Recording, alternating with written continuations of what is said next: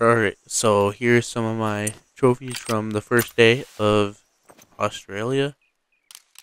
They aren't really trophies except for the albino bantang. And I did have a lot of trolls. And I got excited over this kangaroo. Turns out, nothing cool. Nothing cool. Just a troll. And then, my sandbar deer is coming up. Here. My sandbar deer, it was one of the diamonds that I really wanted. And I was not finding anything big. And then I was hunting hog deer.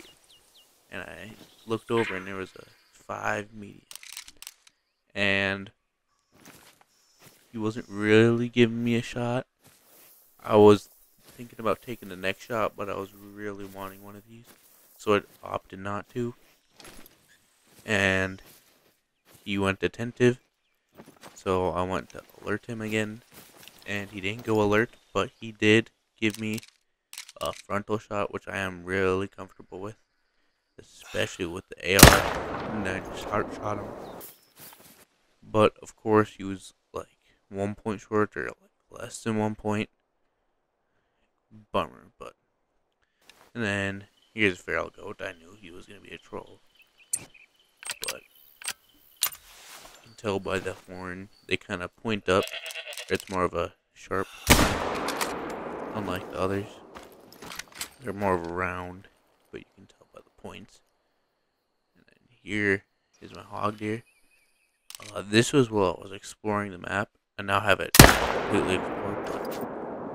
And about halfway up to claiming this thing, I realized that ZAR, or the AR, would not be okay, but luckily it was a troll. But it was still pretty cool. I do have a diamond axis I am keeping on there. I don't know, I just really like the way they look. And then here's my albino bandang. I didn't really know what they looked like because I wasn't real excited about these, but I was having kind of like it. But that was pretty cool. Albino bandang. Yeah, and with a little silver. I don't know if they're cows or I'm pretty sure they would be cows. Just a kangaroo coming to attack me.